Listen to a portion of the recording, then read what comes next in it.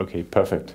Thank you for coming. We're going to talk about the good, the bad, and the ugly. And before I begin, I just want to know how many of you came here because of the title solely? That's a third. That's good. It worked. That's why I did it. Okay. Just a few words about where I come from. As you can hear, I've got a Danish accent, if you know that. I'm here together with my colleague Janus, sitting up there.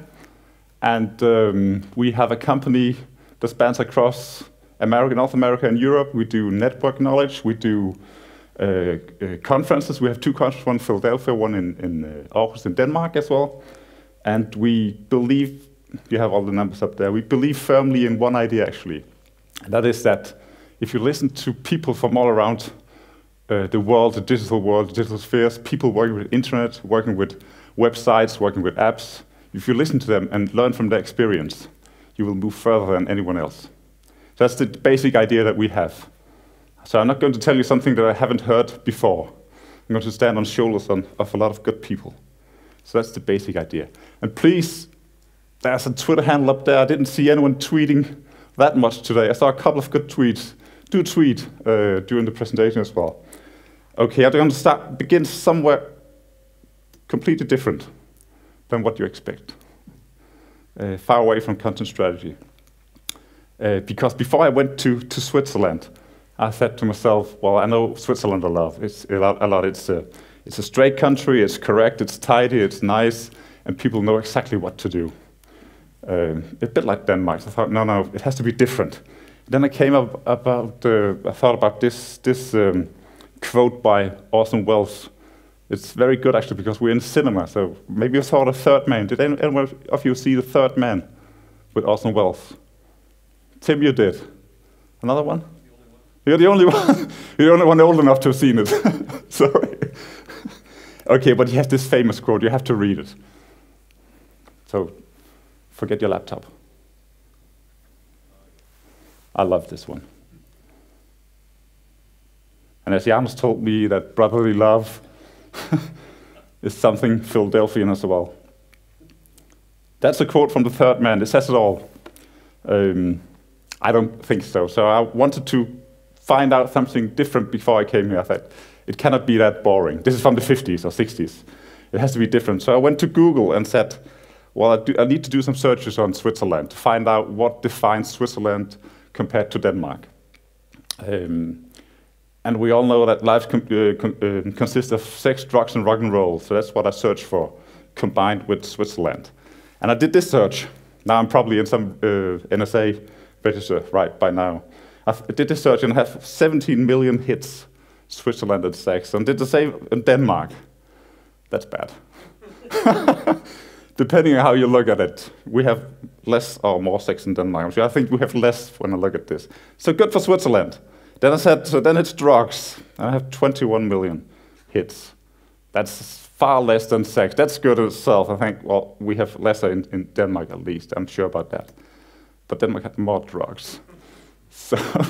So you have more sex and less drugs in Switzerland. So you're not that tidy after all. You're a bit more funny, actually. But I thought, rock and roll. I've never heard a Swiss musician. Have you? Some of you, but for those who don't come from Switzerland, have you ever heard a Swiss musician? Never. You probably heard a lot of Danish musicians. That's one up there. Okay, good. Okay, I thought rock and roll, Switzerland and rock and roll. That's what I expected. Far less than I expected, actually. 2 million hits. No music in Switzerland. I thought, no, we're going to show them Denmark. We're going to show them. I did this one. So it turns out that Denmark is far less exciting than Switzerland. So that's good for you. I didn't know that. Okay, let's go to content strategy. Let's do. That was a little detour. I'll get back to that later on, because this phrase, "content is king." How many of you have heard that before? That's almost everyone. Content is king. And how many agree with that? Oh, 4, 5, 6, 7, 8, a third maybe. Don't worry, I won't register you anywhere. Won't write your names down. Remember to do that, Jens, okay? Write them down. But it's wrong. Content isn't king. It's actually wrong. It's a statement that doesn't fit reality. I believe that content is a servant, but it behaves like a king. And that's a big problem with content and content strategy. You have the word content strategy as if they are aligned at the same level. They are not. Should be tactics. But somehow content and content strategy has gotten all the attention, all the hype. But I wouldn't do it. I wouldn't do content for content's sake. And that's what we do, a lot of us. So that's the problem. That's the main problem. I got a tweet for you. I'm sorry, Tim, I didn't copy it from you, but I heard you did it in Philadelphia as well. Put a tweet up there. You can tweet it. Go ahead. You got your computer in front of you. But content is not a king. It's a bad reality TV show. My colleague told me this morning I had another idea. I had a North Korean dictator who told me, no, it's a bad reality TV show. Because the feeling is that you get more and more and more of bad reality TV shows and you cannot turn it off. You cannot skip it. It keeps going, bad content. So what I'm going to tell you today is that content is broken. Content as we know it is broken. It doesn't work.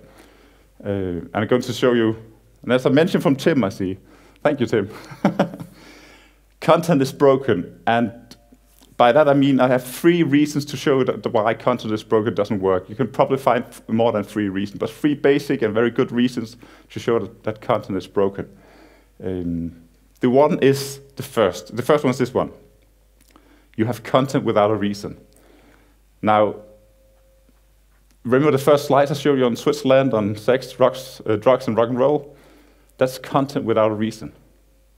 That's just something I put in.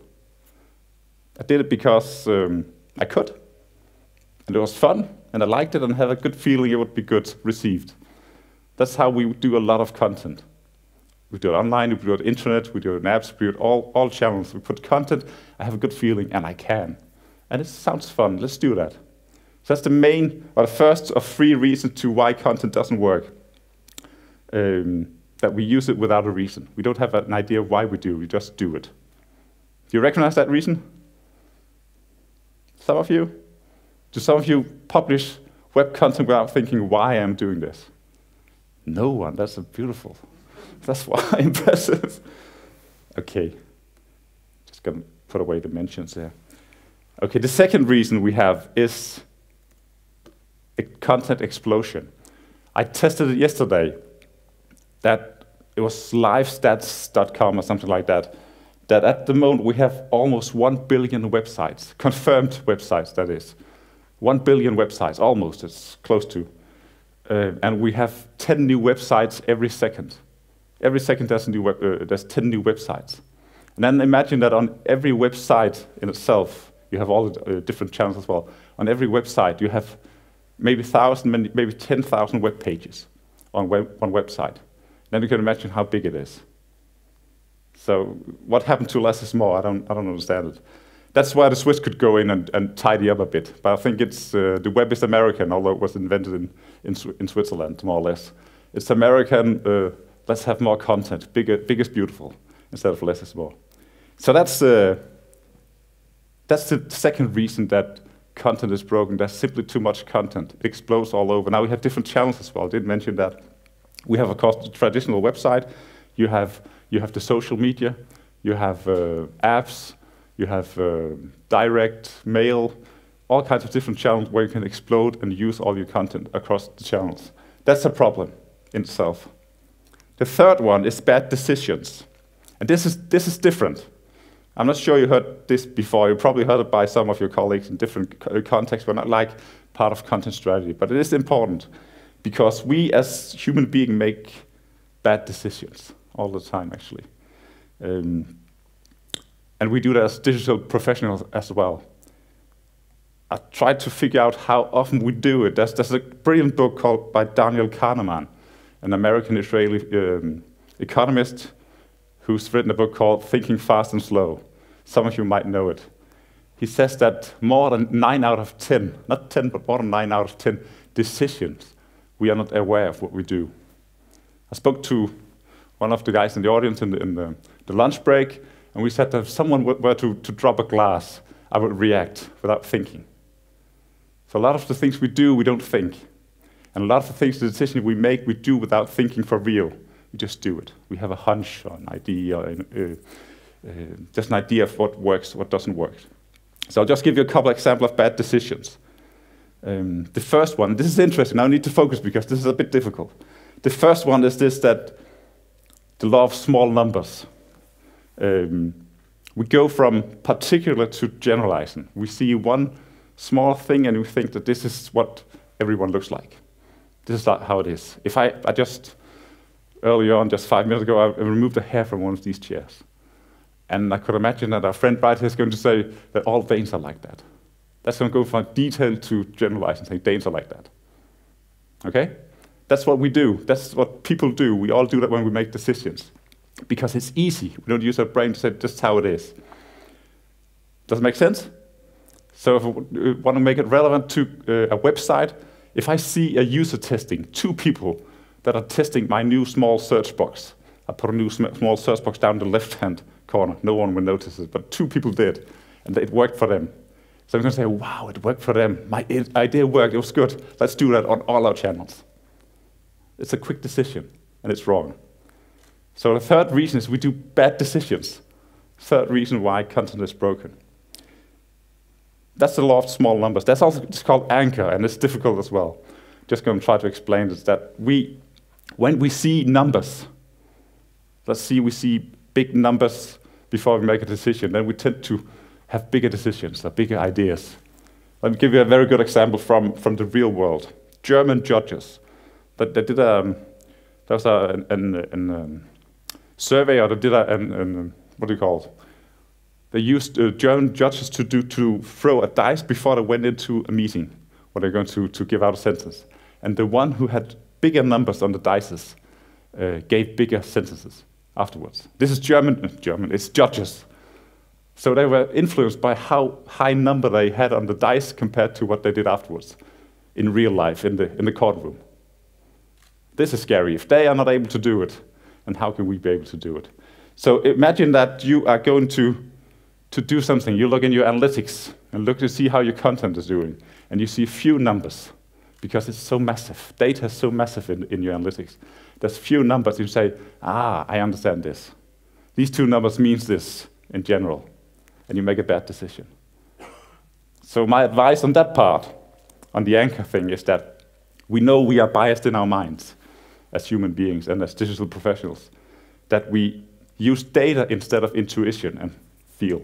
Use data to focus on a problem and then our knowledge to get wiser. Instead of saying we have this wide analytics deal, we look at it and say what feels right at the moment. Does it make sense? So content is broken because we do content without a reason. Well, no one in this room, besides you, of course. We do it not for a reason. Maybe you do it for the wrong reason. I'm going to challenge you on that in a minute. And the second point is that we do have a problem with content exploding. 1 billion websites, and it's continuing. It's an ongoing explosion. It's like the Big Bang just continuing, and it doesn't work. Someone will say, well, you can use Google, you can fight it all. But no, it doesn't work because the user is not going to like it. Think about the bad TV show again. And the last one is we make bad decisions. We do bad things in our minds. We decide to save energy, to save thoughts when we do decisions. So we think we know you're right. I think this is what they want. Think back when the last time you talked with a colleague about decision, to change something or to buy something new or install a new plugin. It seemed right. Did you know it or did you have a feel for it? I'm pretty sure you had the last thing. You had a good feel. That's not good. So you can tweet again if you want to. We need more tweets. I think Isabella from Magnolia told me that the best tweet is going to, I'm not sure, you have to ask her, is going to win some tickets for next year's conference as well. So you have a chance there. Okay, let's move on then to the reason why a third of you came in here. The ugly, the bad, and the good. What can we do about the problem? We have content is broken, in my view. It's really broken. You probably not all agree, but I agree. I think it's broken. And And I think we have 3 ways of dealing, or we are dealing with it at current in 3 ways. The ugly, you guessed it, the bad, and the good one. And Tim just told me that I changed, someone else told me that I changed the ugly and bad and changed them around, but it doesn't matter. Here it will work. There's an ugly way to do it, there's a bad way, and there's a good way to work with content and content strategy in general. Okay, let's have a look then. The ugly content strategist. Sounds good, doesn't it? He or she is usually very easy to spot. You probably know someone. There's no one here, of course, but you probably know someone. It's someone who say that they work professionally with content. They maybe call themselves a content strategist, but they work with it. They have writing skills, very good at communicating. They know how to speak about a target group, a message, and how to write for the web, or write for an app, or write for a channel in general. But they don't do anything serious about content or about publishing. They just do it. It's like, I can write something for the web, I'll do it. Looks good, feels right, isn't good. That's the bad one. That's the ugly one. You produce, you publish, and you don't have a plan of what you're actually doing. You might have a plan, though, but you're not following the plan. You have it in your drawer. Just a question, how many ugly guys are in here? Okay, got 2, 3 ugly guys. That's good. I think I'm among them as well, sometimes. Okay, 3 ugly guys and women in here. Okay, bad. The bad one. Now, this is the interesting one of the 3, because the bad one is the one that realizes it doesn't work. And this is a major step. But it's also the one that tries and fails. The one who tries and fails to make good content that works within the organization. This is, I know, in a week, I think from now, there's a conference in Frankfurt about content strategy. It's a yearly conference that goes around the world, and it's in Europe this year. And I'm sure if I mentioned this that I'm going to say now, they're going to lynch me, so bear over with me. I think this is the classic content strategy at the moment.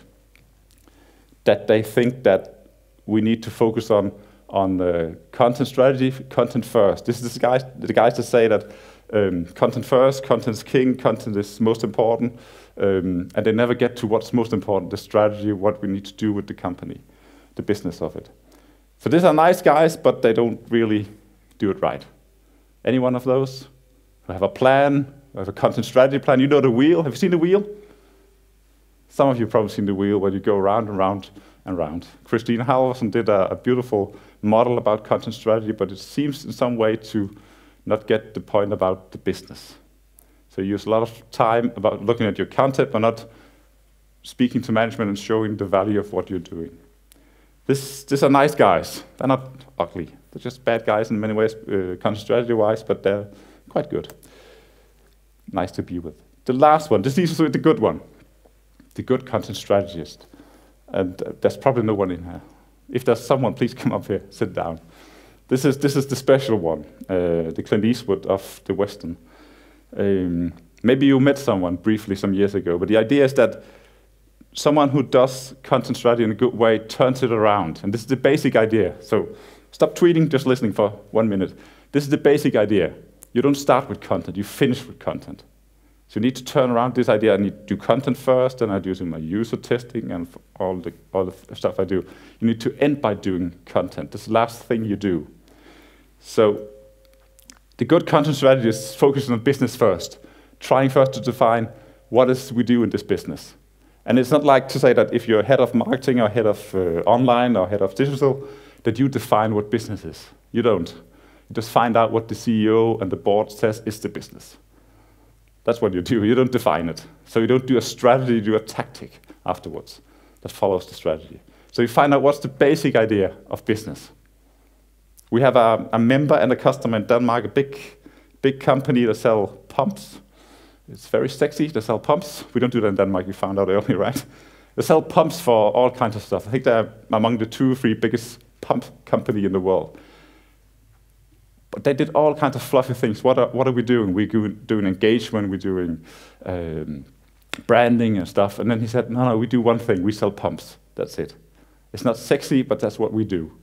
So he wants to support that, selling pumps. So find out what the business do first. Then when you have done that, then define the digital goals that support the business. This is usually where the digital strategy or the content strategy or whatever you call it, it's actually a tactics, as I spoke earlier. This is where I define how can I, with digital, support my business or our business. Does it make sense? It's the other way around. I don't start with content. And you need to remember this all the time. When I've done that, then I go and support the user task. And this might, I might do a short explanation. User task is that when we go online, we don't go online to surf or get an experience or get engaged. We go to solve a task. We might get an experience or an engagement, or we go there to solve a task. That's the basic idea. So if you go into a website, buy cucumber, or whatever we just, the early presentation, you go there to solve a task. Buy a ticket, download some material, find a contact person, see a program for today's, for yesterday's workshop or for today's presentation, whatever you do, you go there to solve a task. So you need to understand your user's task, and then you need to support them. And this is important because you have a business that says you need to go this way, and users want to go that way. So you need to find out the sweet spot in between. You cannot do business only or user only if they're wide apart. Then you have a basic problem. Then you probably don't have a business.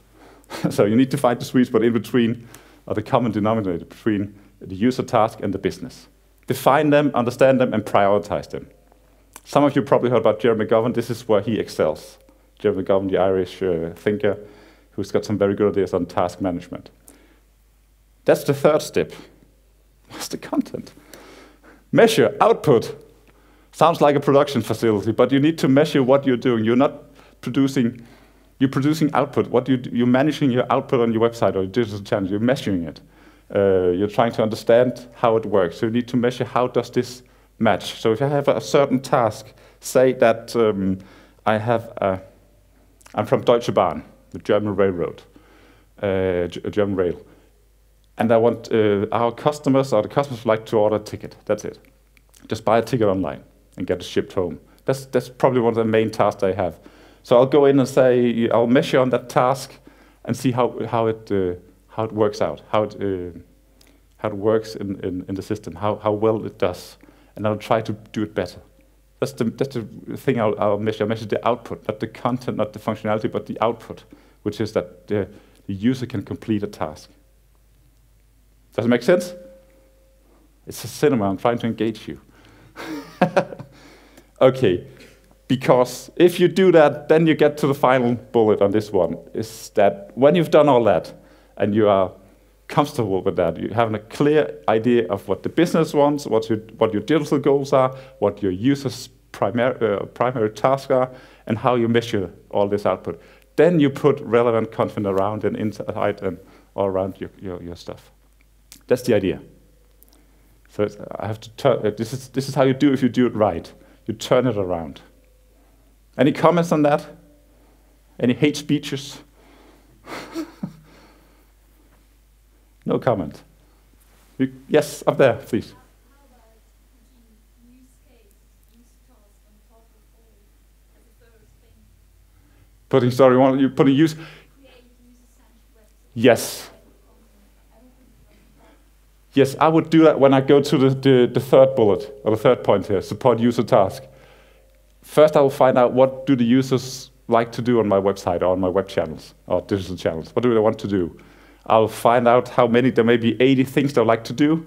You have the long tail, right? All the specialty stuff they like to do, and then you have the long neck, things that a few like to do, or most people like to do, maybe 5, 8 things that, say, 50% of all your visitors would like to do.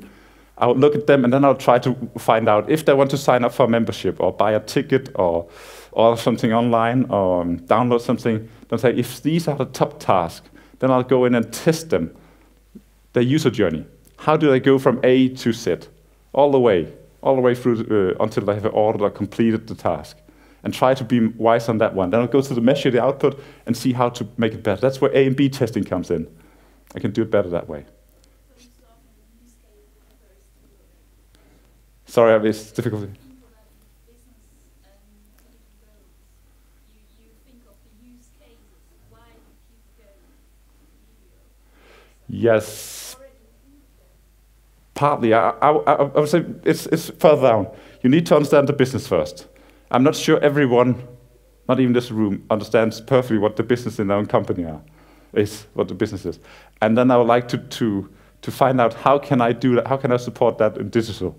Say that, take the Deutsche Bahn, the German rail again.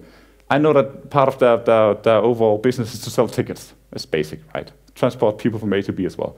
So I like to support that with my digital goals. That could be to make it easier to order a ticket when they're on the train, or to find out another destination if there's a delay or whatever. To support that with digital, so people have a good experience. And then I'll find out what the users would like to have. And I'll combine them in what I call this sweet spot, and then try to find a user story or user journey that makes me wiser. Not just a feeling what I do, but makes me wiser. And then measure that, A and B, and testing again and again. That's the idea. But it's typical. You go quickly to a user journey, or to the content around the user journey. It's what we all do, because that's what we like most. I think that's a classic. Okay, but let's thank you for that one. Let's go back to this one. This sounds American, I know. It sounds very American. But America has done a lot of good things, including a good movie. You have a choice. I think actually the movie is European, right? Italian, okay. Italian and German, maybe. I think you have a choice. You have a choice if you want to be a content strategist. And someone told me that this is actually the bad one. Doesn't matter, he looks ugly to me. He's a tough guy. You have a choice. You can be the ugly content strategist and say, I don't care, I have a feeling, I'll just keep working the way I've done always. The problem is that if you do that, at some point you're going to get removed from what you do because you're not professional enough. This is like in our professional field, digital field, there's still a lot of amateurs because it's a new field. And it's just a question of time before the bad ones are being thrown out or put away. So you need to evolve all the time. That's the idea. So if you do like Lee Van Cleef, or the ugly I call him here, continue doing what we've done all the time, putting content, just have an idea how it works, putting content online. No one really understands why you do it, not even you. Your role will diminish, and your power and influence will wane, and you'll disappear at some point. You'll not be able to do what you do today. That's one part of it, being the ugly. So it's bad content, but it's all your own career you need to look at when you do it. And this one, who's actually the ugly, and not just the bad, but he looks bad with his silver tooth. He survived that one, by the way. And I just heard that he died today. Eli Wallach's 94 years old. 98. Wow. Okay, you can be the bad one. That's another choice. You can be the bad one. Probably a lot of you, I'm not sure about you, but a lot of people in our member network groups, they are fighting with this. They're really trying to comprehend, how can we do this right? How can we do content right? That's a big problem. So they try really hard and try to make plans, that try to start with content, say to management to management that content needs to be first. It's king, it's the most important thing. That's why we have an online presence. But it isn't. That's not why you have an online presence. You have an online presence to support the business. It's not the other way around. Sorry to say that. So they will usually say content first, content is king, nothing without content, but they won't. They will fail eventually if they're not able to prove towards management that this works. They will fail in the content they have, they also fail in management. Management will probably say that, well, now you've been here for 8 years and you've done content strategy for 6 years, and it's all very nice, and you've been shouting loud for 4 years, this is very, very important, you say. But now I've got another guy, an engineer who's going to do this digital now, because he's smarter, he can work out goals, KPIs, and he can make me think that it supports my business when I do digital. So that's the problem, actually, for us working with it. But it's also a problem for our users, because they get content they cannot use. How many of you, just a question, how many you have been to a content, a website recently where you thought, I cannot find what I'm looking for? I cannot be just one. Oh, that's more than half. Perfect. Now you know what I mean. That's where they excel. People that either do the ugly part, they just put stuff in on the website and have an idea, or people that put stuff in and really fight to do it, but they do it the wrong way around.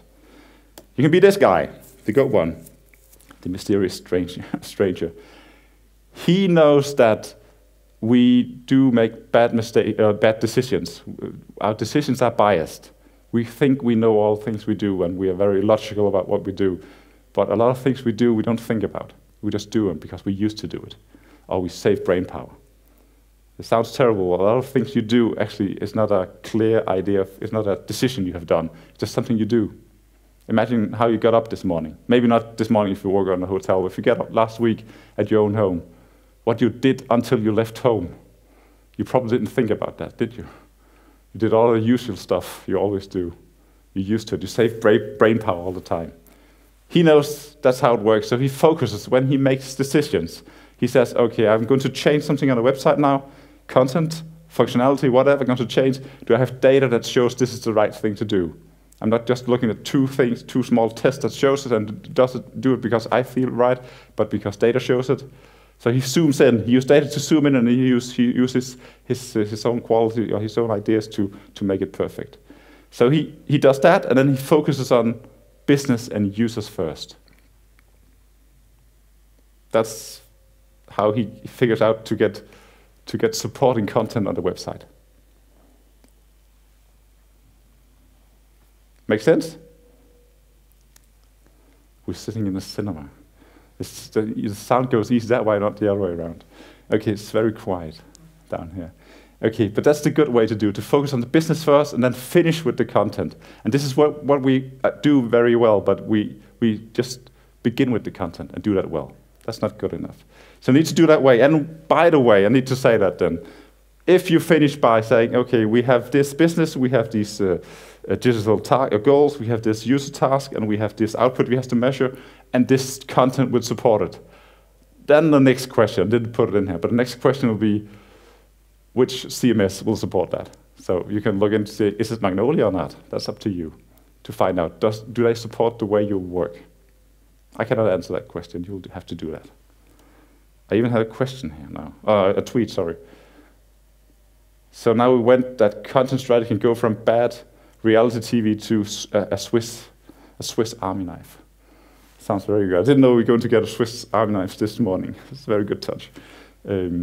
We can do that, but you need to turn it around. You need to turn around how we understand content and never begin with content. You know, I've been sitting in many a workshop, many a meeting discussing digital strategy among leaders, not just head of something, but also the top manager. And within 5, maybe 10 minutes, and this is almost every time, within 5-10 minutes, everyone's discussing technique, CMS, integration, things that are interesting, Facebook. They forget strategy. This is what we do because we don't want to do the hard decisions, the hard choices up front. So with that, I'll leave you. And if you have any questions, please shoot and try to rip it all apart. It's up to you. Thank you. Good.